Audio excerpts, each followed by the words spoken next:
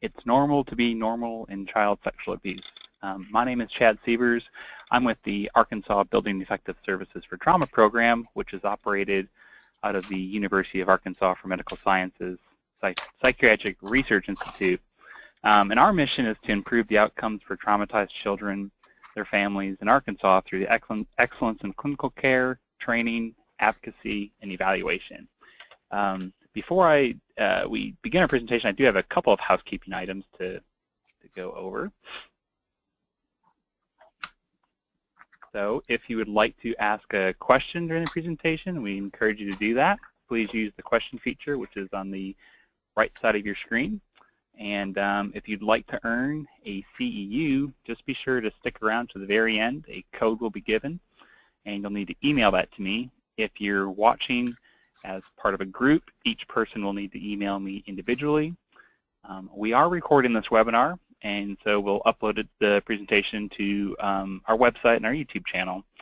And also, if you're on Facebook, we're on there as well, and we frequently post in events such as this, webinars, on our Facebook page, so be sure to check us out there. Okay, Dr. Karen Farst is a child abuse pediatrician at Arkansas Children's Hospital. She is an associate professor in the College of Medicine Department of Pediatrics at the University of Arkansas for Medical Sciences and director for the University's Center for Children at Risk. She is a past president of the National Children's Alliance Board of Directors, and she earned her bachelor's and medical degree from Texas Tech University and then completed a residency in internal medicine and pediatrics at UAMS. Following a child abuse fellowship at Cincinnati Children's Hospital, she completed a Master's of Public Health from the Faye Bozeman College of Public Health at UAMS. So, Dr. Farst, the presentation is yours, and thank you for doing this presentation for us. Thanks, Chad, and thank you all for taking time to join. I guess it is good afternoon. It's 12:02. So it's always a little bit odd to do a webinar and sit in an office and talk to yourself. So I'm going to imagine folks out there. But as Chad said, please do type in questions. I don't think that the information that I have will be difficult to cover in an hour, so I think we will have time if there's information I didn't cover or other questions that pop up as we're going through the presentation. If I can find my little arrows down here, there we go. So as Chad described, so I'm a pediatrician, so I'm kind of on the front end when a disclosure or a concern of sexual abuse comes up. And our job is to do the medical evaluation for sexual abuse. So I'm going to talk a little bit about kind of when those are needed and the timing of kind of which ones are urgent or not, talk about where these occur, but then really spend some time talking not necessarily to teach you guys how to do the exam or interpret the findings, but why there oftentimes aren't physical findings, even when there's a really clear disclosure of contact and even contact with penetration. And then I'm going to try not to go too far out of bounds just in my expertise, but we're going to talk a little bit about disclosures in kids too, because that does impact kind of our ability to see these kids sometimes in a real timely manner to pick up injuries if they are there. And this slide is really probably preaching to the choir for this group. I know for folks that are kind of involved with ARBEST, you guys likely have a very good understanding of some of the different dynamics between child sexual abuse and sexual assault. But I'm going to highlight a couple of things just because this is going to play into the discussion that we have about why there often aren't findings. So, and the first thing just to point out is that this is not a chart that doesn't have any crossover. So there certainly are aspects of sexual assault that can happen with child sexual abuse. So we certainly do have stranger abductions of children and have forced episodes that have horrible physical injuries. But the majority of the time in child sexual abuse, the offender is known to the child and even to the family. And the offender uses that relationship as a way to kind of build a relationship so that the child doesn't necessarily see it as something that's wrong. We're great at teaching kids to be afraid of strangers and to tell if a stranger does something. But we also teach kids to be very respectful of the folks that are in their family or the people that are in authority over them. And so it can put kids in a bind sometimes as far as trying to figure out if this is a right relationship or not that somebody is forming with them. So that dynamic of oftentimes being known and kind of using the relationship as a way to really escalate things over time, and that term is often called grooming, which just means starting with things that are kind of less invasive and moving to things that are more invasive over time. And again, even in a way that the child may not even realize it's wrong, or that it gets to the point that the child doesn't feel like they can tell because they've been made to feel like this is their fault or that they will get in trouble if they tell. So that oftentimes leads to a couple of the big dynamics of why we don't often see findings, is because these oftentimes aren't kind of the violent, forcible things you might think of with sexual assault, where somebody is tackled and held down and ligatures and things like that. But also, we don't oftentimes get to see these cases medically within a time frame where we can try to collect DNA evidence, or to see them right after something has happened, to even be able to see kind of subtle bruises or petechiae. So that delay in disclosure and the fact that this is kind of a grooming process over time are a couple of the factors that really play into the fact that we oftentimes don't have physical findings on these cases. It's not to say that sexual assault cases always have physical findings either. There's a lot that can happen in sexual assault that doesn't necessarily leave physical injury behind. But we're usually talking about less than 10% of kids will have physical findings for child sexual abuse, whereas in sexual assault it's usually more up in the probably 20 to 30% range of people that are seen will have some type of physical finding when they are evaluated. I'm going to coax my little slide to change here. So talking about the medical evaluations themselves, I think most of you are probably familiar with the Children's Advocacy Centers in the state. So the Children's Advocacy Centers are actually tied to a national group called the National Children's Alliance, and they set best standards of practice in multiple different fields that impact kids that have been sexually abused. So there are medical standards for best practice. There are mental health that you all may have had more exposure to from the ARBEST standpoint.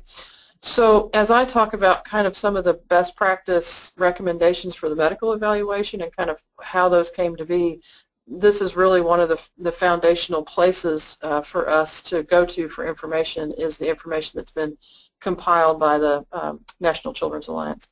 And I think we're really fortunate in Arkansas that we do have a strong group of children's advocacy centers, and they have done quite a bit to advance the really kind of bringing evidence-based practice into the community level.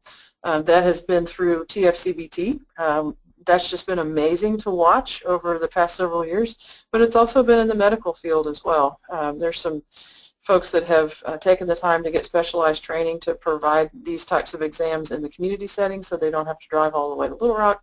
And those folks have also been able to serve to kind of educate their MDT about some of the things that we will talk about today in regards to lack of findings. So when a child makes a disclosure or there's a concern that sexual abuse has occurred, the timeline that we try to figure out early on with the investigators is whether or not it's something that's happened acutely, which in this field is usually less than 72 hours. That 72-hour time frame is based off of the fact that that's kind of the window where collecting DNA evidence off of the body is most likely. So that timeline was set really kind of based off of studies of seeing, how far out from an event you can get DNA evidence off of the body. So less than 72 hours would be the time where we would say, well, they need to have an exam right away so we could try to collect an evidence kit. But at the same time, even if it's beyond 72 hours, if the child has provided a disclosure where, for say, that something happened in the bed and there was white sticky stuff that came out of the offender onto the bed. So we would really encourage police to kind of get underwear and clothes and bedding even beyond that 72-hour mark, because that's actually the most common place that we'll see foreign DNA recovered in these cases. But as far as us recommending when kids need to come in right away versus when they can wait and have something scheduled, it's typically that 72-hour time frame. And then we also just kind of have to take into consideration if they are having any kind of urgent symptoms. So is it a child that's bleeding right now? Are they having pain? And then for kids that have already started to have their periods, do we need to worry about providing prophylactic medications for STD infections in pregnancy when it would be the appropriate scenario? Many of the cases, especially in young kids, just from the dynamics that we talked about, will kind of fall into this non-urgent category. And for these, one of our big efforts to try to educate our MDT partners is that there's really no rush to get these kids to have a medical. So these kids are much better served if we kind of wait and set them up with somebody that we know is trained in how to do these exams. We spend a lot of time kind of undoing exams that were done by folks that don't necessarily have training in how to do them. And so A, that can traumatize the child, and B, it can give the investigators kind of some inaccurate information to launch off on their investigation. So sometimes we do need to kind of try to find a place for them to have an exam right away, but a lot of times it's encouraging the system to kind of slow down, pull the reins in, and let's make sure we schedule them with somebody that really has training in how to do an appropriate assessment. So these evaluations take place in lots of different settings across the state. So emergency departments might do them. Like we talked about, the children's advocacy centers across the state, many of them have a nurse or a physician provider that's available to do these exams. Some of the CACs provide 24/7 coverage, but some of them have a single nurse and they just can't be on call 24/7 all the time. So each MDT or multidisciplinary team really just kind of has to know what services are available in their community. There are, a lot of times these families will self-present to their primary care provider's office, either with a complaint of something like vaginal discharge that might need further workup, or that the child has made a disclosure. So the primary care provider's offices, some of them are comfortable doing the exams, some are not. Really, to do an in-depth exam, and we'll talk a little bit more about what that entails, it really does need to be somebody that has specific training in how to do these exams. We aren't really taught how to do these appropriately or in-depth enough in medical or nursing school. And so if you're thinking about who's around in your community, it really does need to be somebody that's had some training kind of beyond medical school or nursing school on how to do this. It needs to be somebody that's willing to kind of stay current on the field. So we have research going on, and it's important to stay up to date on kind of what are the most current best practices. And then one of the big issues in our field is that there is a tendency and just kind of an inclination to overcall findings in these exams. There's oftentimes a lot of pressure put on the medical provider to have a finding, because it kind of helps the case go better if there's a physical finding. And so we really have to participate in a review of exam findings with our peers and with people that are even more qualified than us to make sure that we're kind of staying on the line and not being tempted to kind of overcall something because we know that it's going to help the case go better if we do have a finding. And if we say something that's not necessarily significant, if we try to assign significance to it, it can really derail the process, because then it would get the investigators kind of off on a tangent that might kind of interfere with them coming to the best conclusion in their case file. So the reasons why we do the exams, so as we talked about, if it is a situation where we can try to collect DNA evidence, then we certainly want to take advantage of that opportunity, because if that's there, then that's great evidence, and it does obviously help the investigation part. But as we talked about, we're oftentimes not having the opportunity to see those kids right away. But the medical evaluation is really much, much more than a search for evidence. So we want to identify that if it's there. We want to see if there are acute or healed injuries.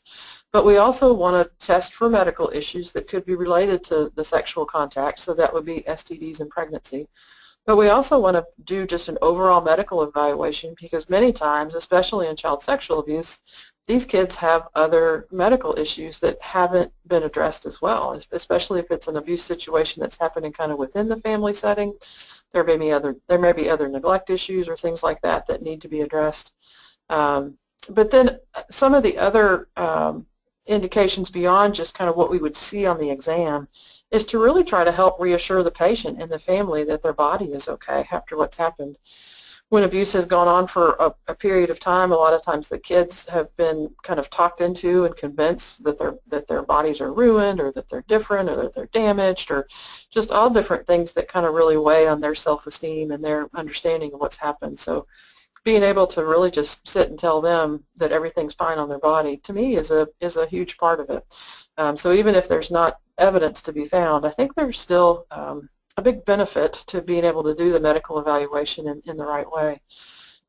We spend some time when we do them just talking about behavioral symptoms that the child might have. We do not do a formal assessment as what you would probably be used to for your intakes for TFCBT, but we do just ask a medical review of systems, and we'll oftentimes use some of those behavior symptoms that they may be describing, such as stomach aches, headaches, nightmares, those types of things. We will use those as a way to say, those are things that are telling you that your child has suffered stress, and so it is really important to follow through on that referral that we're telling you about for an assessment for trauma-focused therapy.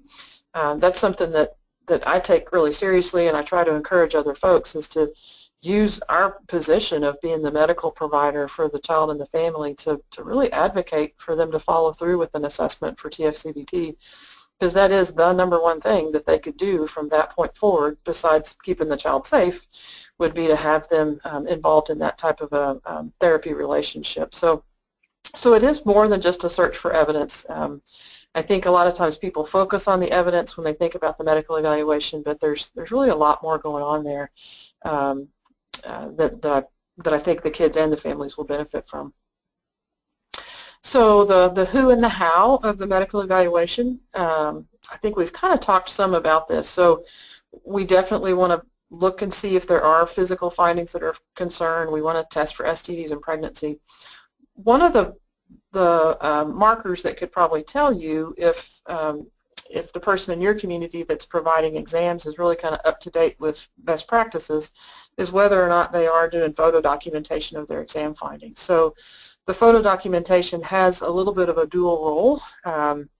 If we capture the images, then if there is an abnormal finding that needs to be contested from a court standpoint, then there's photo documentation of that, and the child doesn't have to go through multiple examinations if somebody wants to argue whether the finding is significant or not.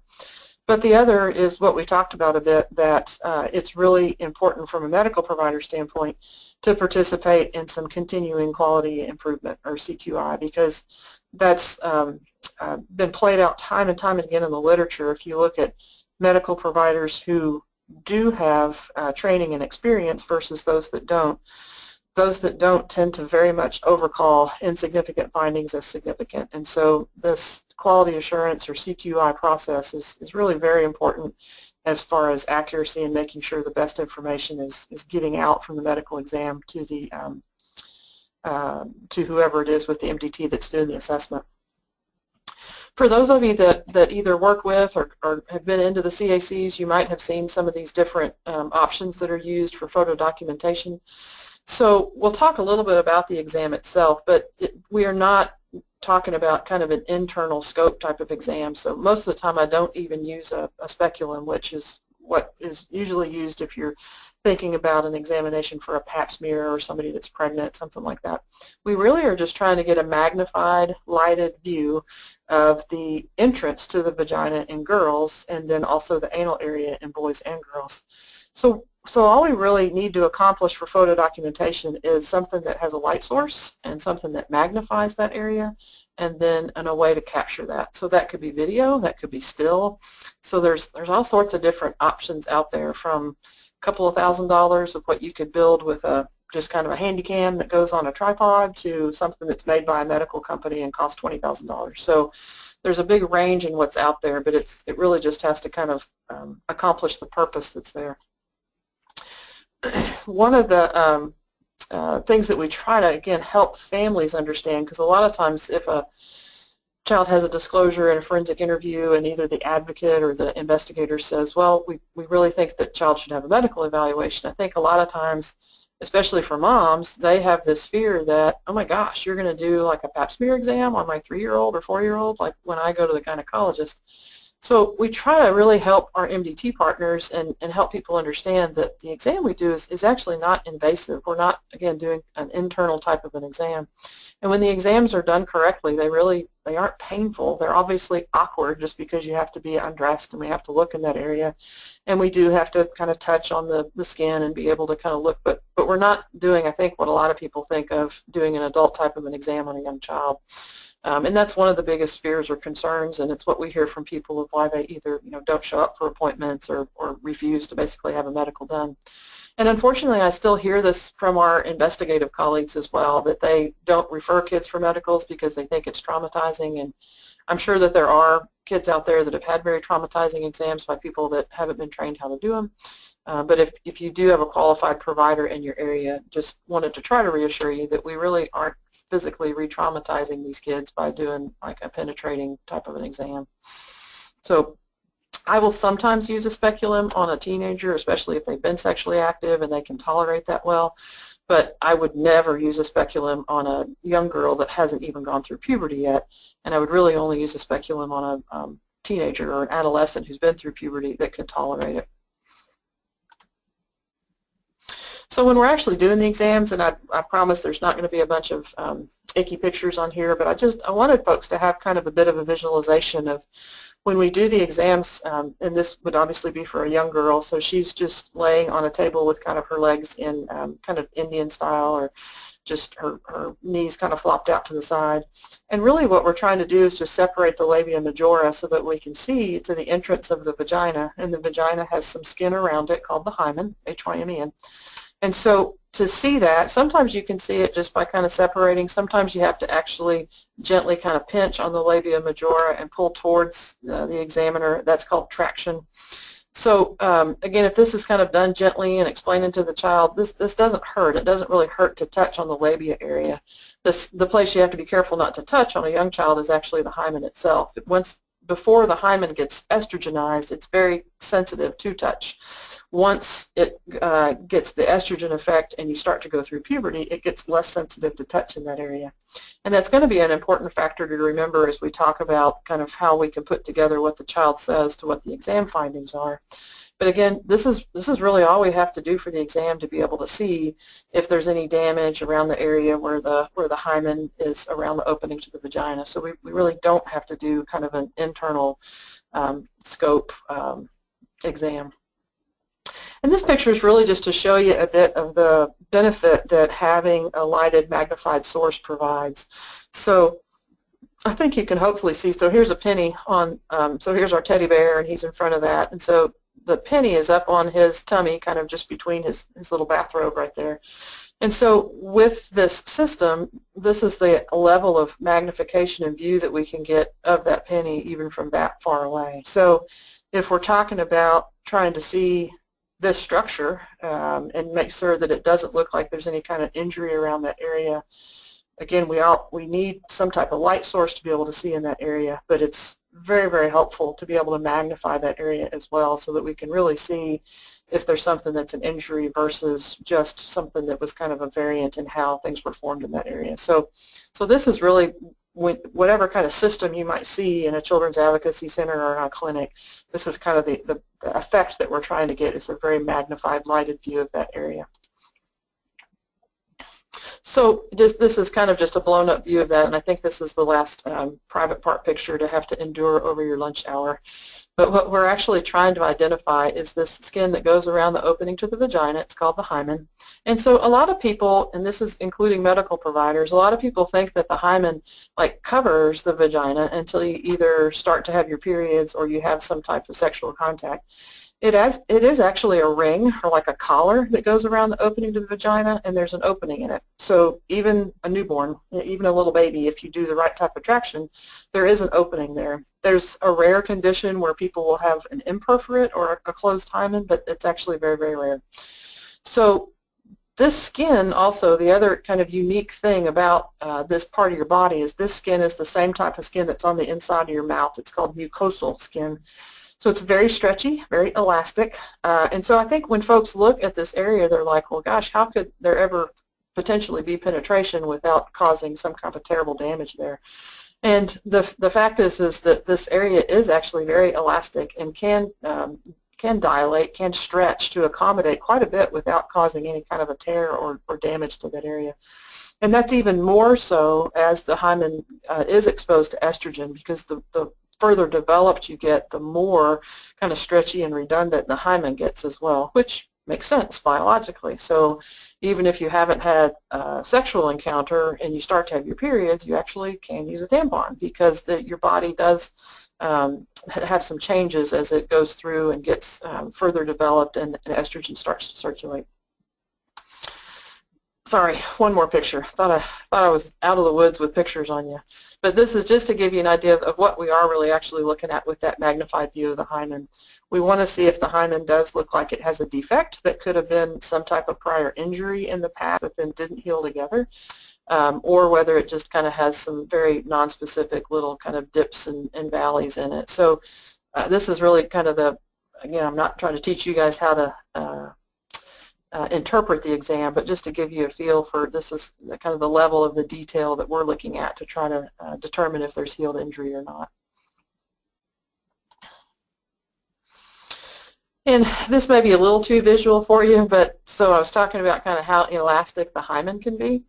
And one of the visuals that some colleagues will use in court is a scrunchie. So a scrunchie that you would use to pull back your ponytail, it can look like it has actually no opening in it whatsoever. But then with the elastic that's around there, obviously if you pull on it, or and you can stretch it out even further than that, you can get the very visual sense that because of the elasticity of it, it actually has quite a bit of stretch, so it can hold the ponytail. I usually in court don't necessarily use the scrunchie, but just kind of talk with my hands and describe it. But this whole idea of the fact that it's normal to be normal is based off of an article from back in the late 90s where we really started to figure this out from a research basis, that the majority of the kids that have been sexually abused have a normal exam. So it's actually normal to have a normal exam even if you've been the victim of sexual abuse. And I spend the majority of my time in sexual abuse probably explaining this, because if there is an injury or if there is DNA on the rape kit, then those cases are much more likely to plead out and not necessarily have a contested case in court. If a child gives a very clear disclosure of abuse and yet there are no physical findings, those are the cases that would typically end up in court. And so it's my job to try to help the judge and the jury understand that just because the exam is normal, it doesn't mean that they shouldn't listen to the disclosure that the child is providing.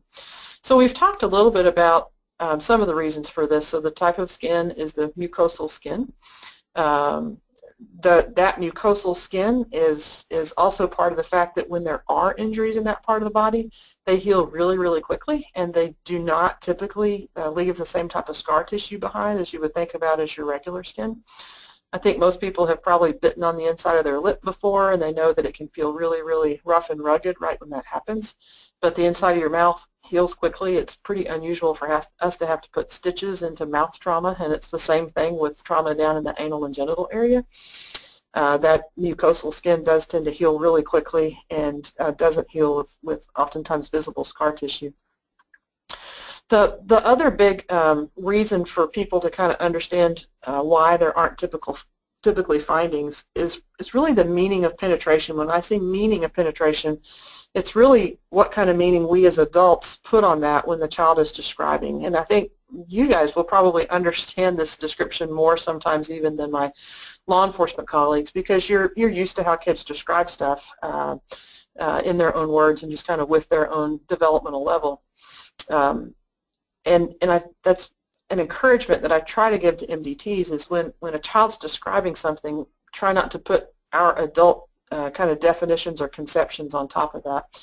So when we talked about, I'm going to flip back just a couple of slides, when we talked about the fact that the hymen is actually pretty sensitive to touch until it starts to have estrogen. So this area, before you have estrogen come into effect, if you touch that, the child will say, ow, that hurts. And so when we're doing these exams on young children, we have to actually be pretty careful not to touch the hymen or they will get upset with us and end the exam. So the one thing this picture doesn't really show you is that there is depth to this area. So the examiner's hands are out on the labia majora, and we usually will kind of pull forward on that. And so between the labia majora and where the hymen is down at the opening of the vagina, there's a couple of inches of depth to that area. So a lot of times what will happen in little kids is that there is penetration of the labia majora, which is what the Arkansas definition of penetration is.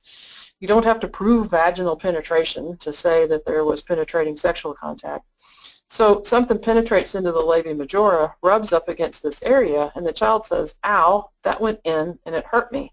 Because the prepubertal child does not have a concept of putting a tampon in or having a sexual contact, or they don't really know anything other than something went in towards their body and caused them pain. So because of the dynamics of child sexual abuse, many of the folks that offend on young kids will do just that type of interaction. They won't necessarily penetrate the vagina, but they will penetrate the labia and rub and do whatever they need for their sexual gratification.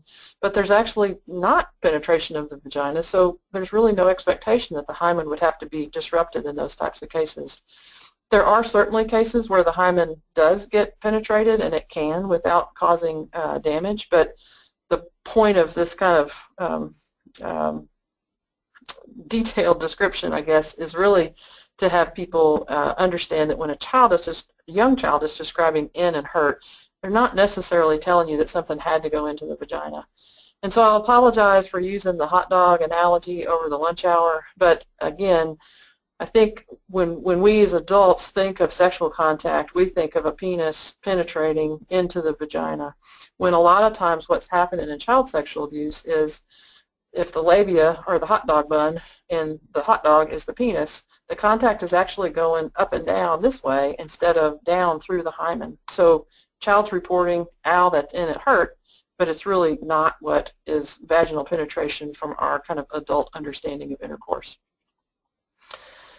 So if you're still out there, I don't see a lot of people signing out yet, so that's good, now that I've talked about hot dogs and every other things over lunch. I spend a lot of time on this just because there is so much of a conception in our society in the U.S. and around the world that something has to pop or break or bleed the first time that there is some type of sexual contact, regardless of the age of the child. So in our culture, you oftentimes hear that the cherry has to pop, and so there's kind of this idea that the hymen is the cherry, and so in order for something to get into the vagina, something basically has to kind of be obliterated, and so if that's the case, then there would have to be medical findings afterwards. And so this is really a hard thing to get past with families, with juries, with investigators, with judges, with fellow medical colleagues, that really is a myth. So there certainly are people that have a tear of their hymen and have bleeding when they have intercourse, either for the first time or just on a rough consecutive time. But that is not the norm per se. So again, penetration of the labia can occur that won't have anything, but also the hymen can be penetrated because of its elasticity without necessarily leaving or causing any kind of damage that then would heal to a defect or a scar. So I've been doing this for, I guess, about 14 years now, and so it's easy for me to say I've seen a lot of kids that have given really, really clear disclosures and had no findings. But it's also nice because this is backed up in the literature. So if somebody wants to say, well, I just don't agree with your opinion, that's fine. But there's a couple of really nice studies that I can use in court if somebody wants to challenge that. The first one is from Texas, and it's a study of 36 pregnant teenagers. And so if you're pregnant, something's gone past your hymen and into your vagina, probably even on more than one occasion, but at least once. And so in this case, they had 36 teenagers that were pregnant. They did that photo documentation of their genital area, and then they had people that didn't know the history of the fact that the patient was pregnant review the photo documentation. And only 2 out of those 36 had definitive findings of some kind of tear or healed injury to the hymen that would say there had been vaginal penetration before. So folks will say, well, yeah, that's the estrogenized, redundant, real stretchy hymen in teenagers. So, but if you're talking about a 6, 7, or 8-year-old, then there's no way that same thing could happen. So the 6, 7, and 8-year-olds obviously can't get pregnant, so we can't reproduce that study in that population. But we see a lot of 6, 7, and 8-year-olds that have sexually transmitted diseases, something like chlamydia or gonorrhea, that requires intimate sexual contact in order for it to get transmitted. And the majority of those kids that have confirmed STDs in the anal and genital area don't have any evidence of penetration from a physical examination finding when we do that. So again, that's a nice study that we have in the literature that really kind of backs up the fact that we're trying to dispel this myth that there has to be some kind of physical finding if sexual abuse with penetration has occurred. So when you kind of look at all the literature, it's really over 90% of kids who have been sexually abused will have normal exams. And this actually does include kids that have had penetration and even multiple episodes of penetration. Acute assault, so if your practice as a medical provider is that's all you do is do acute exams within that 72-hour time frame, you might have a higher than 10% abnormal finding rate, but it's probably not going to be higher than 20%. So even with acute assault, there's still a lot that can happen without leaving any kind of permanent damage behind. So when we fill out the medical report, if there is evidence of trauma, so say we do see a tear or we see a part of the hymen that was damaged and didn't heal back correctly, so we can say it does look like there's been penetrating trauma, but we can't really assign specificity to what object caused that. So was that a penis? Was it a finger? Was it some other kind of foreign object? Can't really say that. And we also can't say a lot about the timing, especially if it's already healed. So if it's a fresh injury, then we would know that's something probably within the last week or so. But if it's a healed injury, that mucosal skin can heal within a week. And so I can't tell you if it was 2 weeks ago or 2 months ago, and sometimes even up to a couple of years ago. And then the other part of trauma is that I can't necessarily look at that injury and tell you if it was consensual or non-consensual. Some of the worst genital injuries I've seen that actually did have to have surgical repair were part of a consensual event. So obviously if you see ligatures on somebody's, like tie marks on somebody's wrists or neck or, other things that kind of show you that there was some kind of restraint, then that would lead you obviously to the non-consensual side of things. But just from the genital injury area, we really can't tell the difference just by how things look. And I think we've talked about this second point, obviously, probably more than you wanted to talk about, this fact that if there is no evidence of trauma, it certainly doesn't mean that the child wasn't sexually abused. It does not mean that the child is lying, and it doesn't mean that there's no chance to develop infection or pregnancy. We've actually had several cases in this past week where kids had normal exams, and we did screening tests for STDs just because of the history, and the tests have come back positive with STDs, and we wouldn't have really known that if we hadn't done the test, because the examination itself wouldn't have told us that the child had an STD.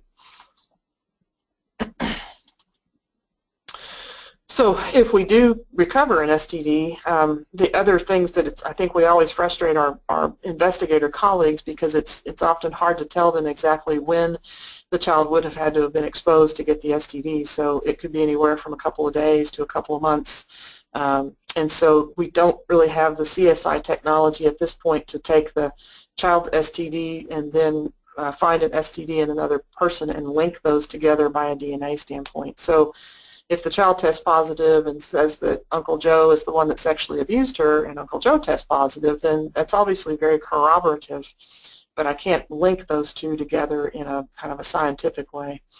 But also if the child discloses that Uncle Joe abused her and she has an STD, if you go test Uncle Joe and he tests negative, it doesn't necessarily mean that he's not the offender or that the child's not telling the truth, because the adults, you can go to the health department and get treated anonymously. And so kind of unfortunately, oftentimes by the time we get a test result back on a child and it gets to the police and then they get to the person, information has kind of filtered back through the grapevine. And so most folks, if they kind of know they might be in that boat, have an opportunity to go to the health department and get treated anonymously before they be tested for the investigation.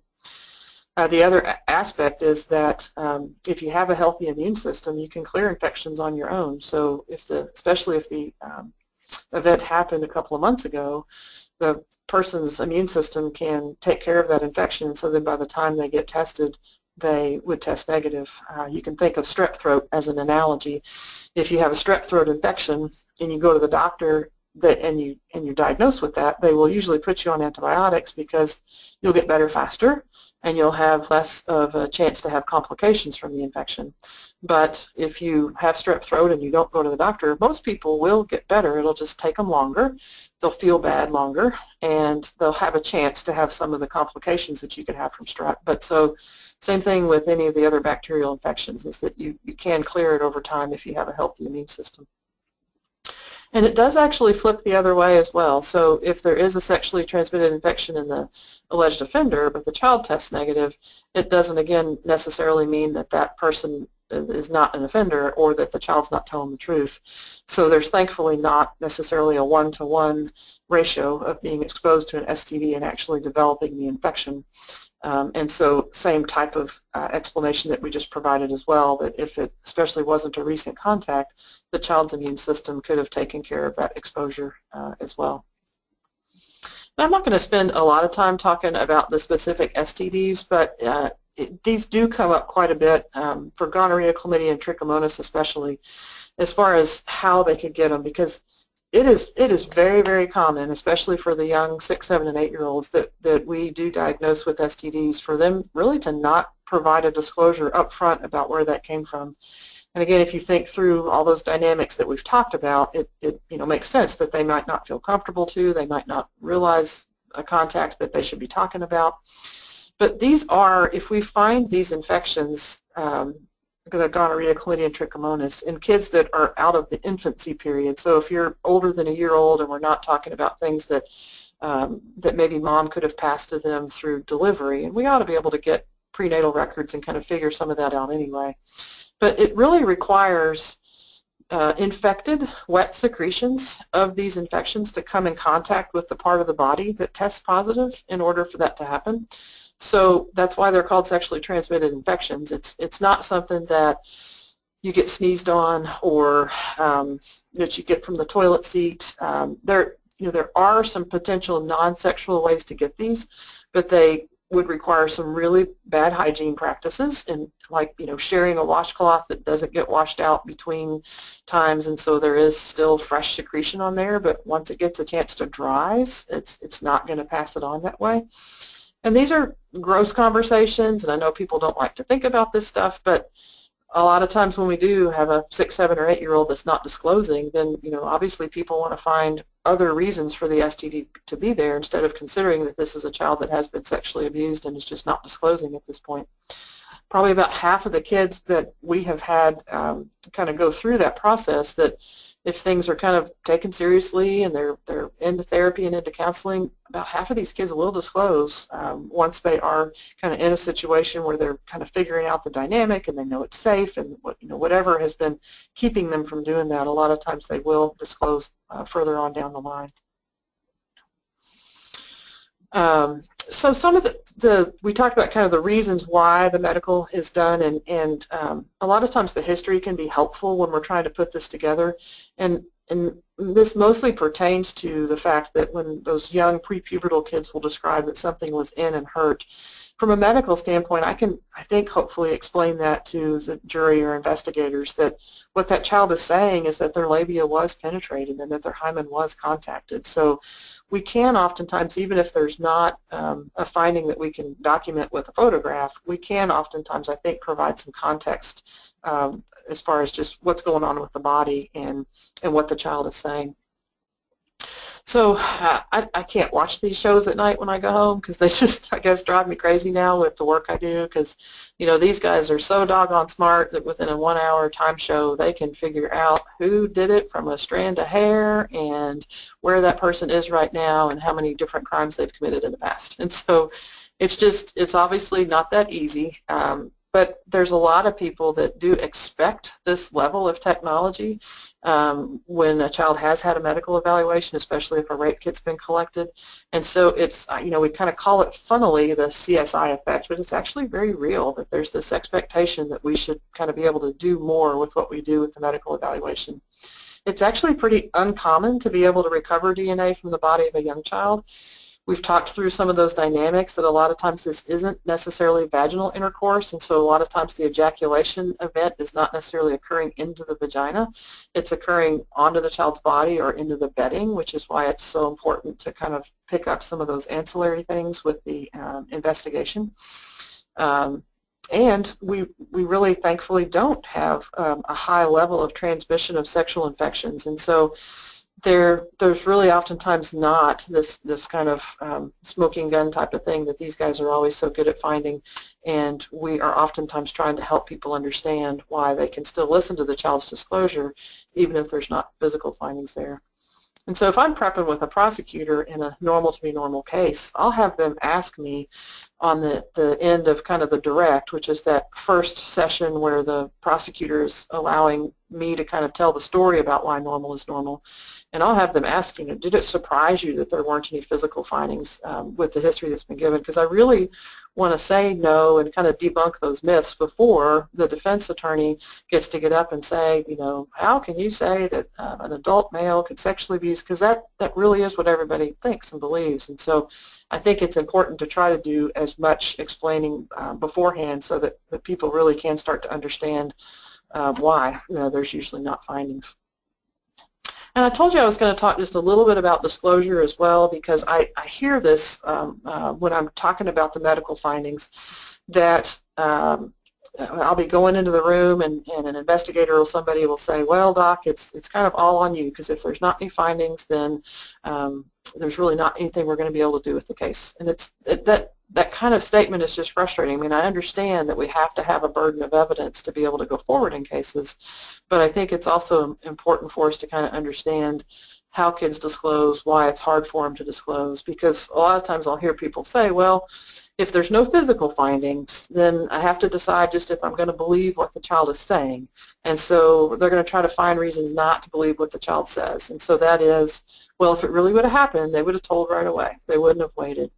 Or if it had really happened, then they would actually be showing much more emotion during their disclosure than just being able to talk about these horrific events like they just happened.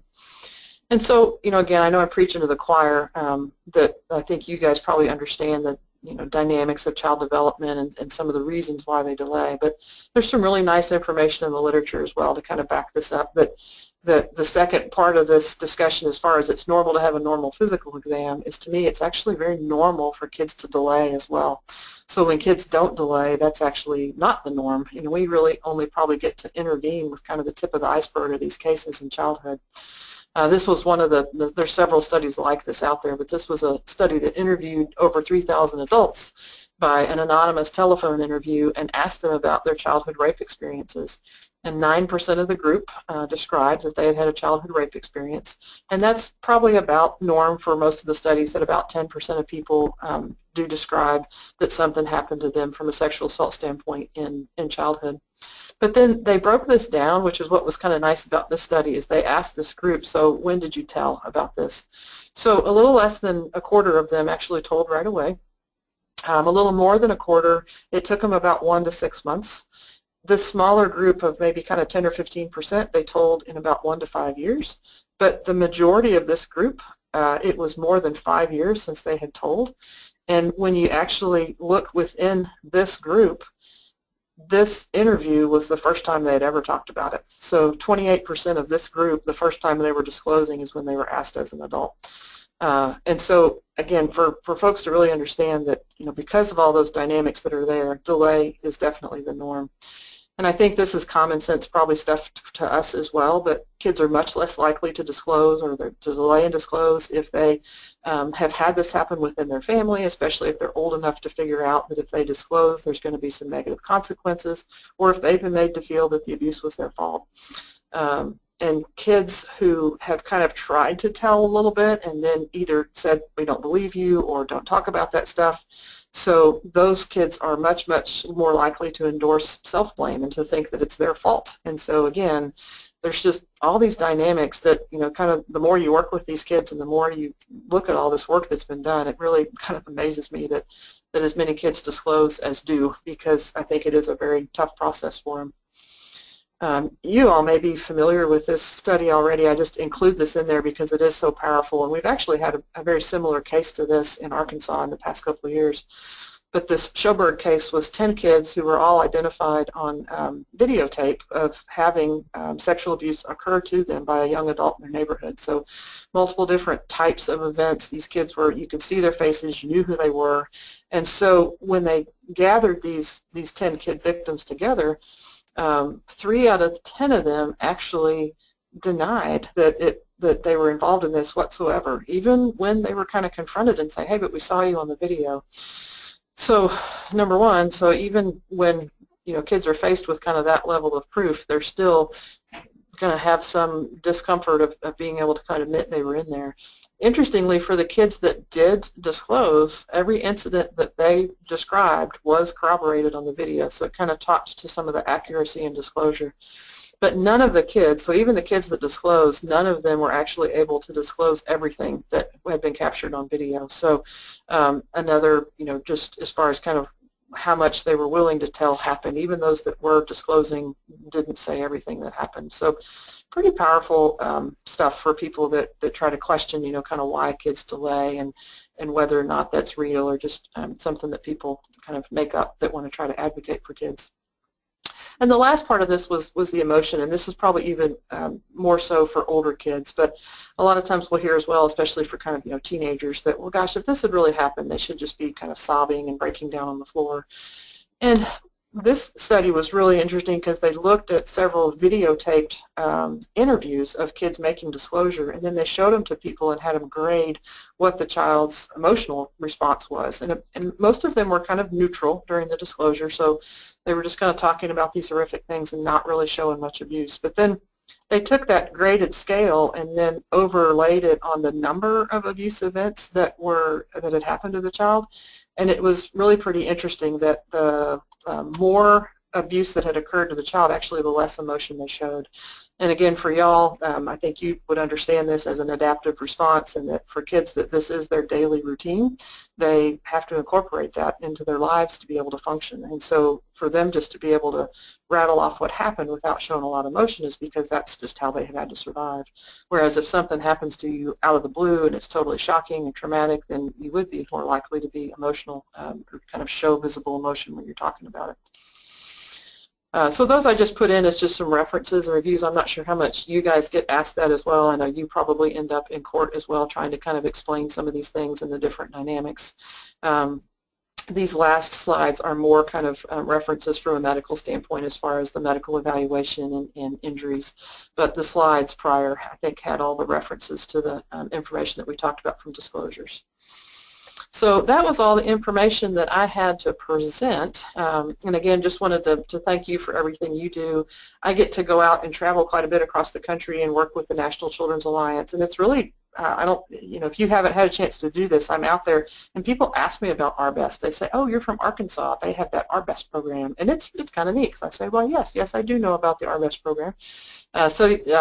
What has happened and the work that you guys are doing actually, I think, has been very encouraging and even has served as a model for other states and other places to think about how to really expand this access to quality treatment for these kids. So thanks for what you do. So I'm going to let Dad try to figure out if there's any questions we can address, and then let you guys get on your way. All right. Well, thank you, Dr. Farston, for those kind words. So, yeah, if you have questions, feel free to type those in, and we'll advance to the CU slides here shortly. But there is one question. You mentioned the trained medical providers. So is there a list, or what's the best? How would one search for that? Just call up their doctor's office, or is there a list somewhere of trained medical providers such as yourself? So there's not really a way. So Arkansas doesn't require people to kind of register as a trained provider, and so if it's probably pretty easy in Arkansas because everyone that I know of that has had kind of the in-depth training is associated with the Children's Advocacy Center. So if there is somebody in your community that's doing exams, that process of photo documentation would really be kind of the litmus test to see if they were providing kind of evidence-based exams. So folks that kind of just do an exam in their office and provide a report, I think that's fine as far as just making sure there's not any major problems or anything kind of urgent that they need to send it off to the emergency department. But the types of exams that we were talking about with photo documentation, the only places that I know that those occur in the state would be at our clinic here at Children's or at the CACs around the state. Okay. Another kind of question / comment. So I imagine that, so if there isn't a medical finding, that the families, are they relieved? Are they frustrated? What's kind of your experience? Yeah, the dynamics are different within the families. I think the most frustrating thing to me is when the family comes in to the medical exam and they want to use the medical findings as a way to figure out whether they're going to believe the child. So we'll oftentimes spend just as much time talking with the family after the exam as we do doing the actual exam. As you guys know, the dynamics in this oftentimes is that, if it's a mom's boyfriend that's in the home that's been abusing the child and then the child finally does disclose, then mom has to make the decision about whether she believes her child and ends the relationship with the person who is, her intimate partner and maybe the breadwinner, versus just saying, well, I think the child's just trying to get the guy in trouble because she's jealous of him.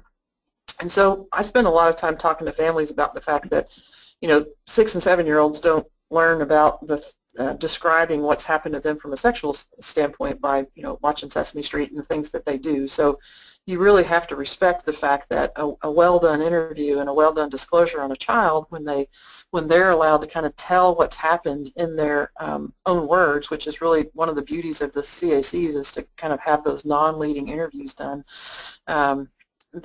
that you really need to respect the fact that that's not something the child would really be able to make up. And it is important to believe them when they're talking about those things, because just like we've talked about, that if they say it and you don't believe it, they're going to take it back and potentially never tell again. And that can be ruinous to them long term. Even if that person moves out of their life, if they weren't believed when they made that disclosure and had the appropriate referrals for things like TFCBT, then it can certainly have just really negative impact on them long term. So I think there's supportive parents that come in and they are very relieved that there is no STD or pregnancy in older kids, and that's great, and I'm so thankful for them. But there are a lot of parents that are struggling with whether or not they're going to believe what's happened, and so we try to make sure that they understand that the normal exam in no way means that they should not believe what their child has said. Okay. I'm going to advance it to our CU slide. There's one more question. I'll ask you that here in a second. But if you are interested in receiving a CU, I know we're at the top of the hour, be sure to email me and let me know your first and last name. And if you're watching in a group, just each person email me individually and let me know who the group leader who signed in. So maybe this for the last question. This person has a young child where there was a physical finding, but now the defense attorney is suggesting, well, she did it to herself. And the kind of question is, have you ever come kind of across that argument, and do you have any sort of references or suggestions? Yeah, so we do come across that argument quite a bit. So there aren't oftentimes findings, and so when a finding does come up, then especially if it's a healed finding, we'll hear that, so maybe they put a crayon in themselves, or maybe they self-masturbated, or some other thing like that. And there is a little bit of literature out there about kids that have like behavioral problems that would actually masturbate to the point of causing pain. But those injuries don't occur in the same area of the hymen as they do if they're inflicted by somebody else. So normally behaved kids are not going to masturbate to the point that they actually injure themselves, because especially in young kids, that area is very sensitive. So when they would do something to themselves, like from a self-soothing standpoint, they're not going to go to that point that they actually cause injury to themselves. So that's kind of one part of that discussion. There's some folks that will talk about, horseback riding and gymnastics and different things like that, and there actually is some good literature out there as far as the really absence of specific findings for hymen injury in kids that are active. I don't know where to tell you to go just to kind of answer that, other than whoever the medical provider is for that would need to, kind of make sure that they prepped the prosecutor to be able to go over those types of things and be able to address that stuff. So, that's obviously the defense attorney's job, is to try to cast doubt on the finding, and so it wouldn't surprise me that that argument would come up, but it should not be that difficult of a argument, as long as there isn't other issues, like the child had some kind of fall off of a bicycle a couple of years ago, or they did have some kind of genital bleeding and things like that, which has occurred in the past. Okay, thanks. And so if folks have other kind of questions, you can forward them to me. We are at the top of the hour, and you all are kind of free to go. And thank you for spending your lunch hour with us, and be on the lookout for next month's webinar. So thank you to everybody.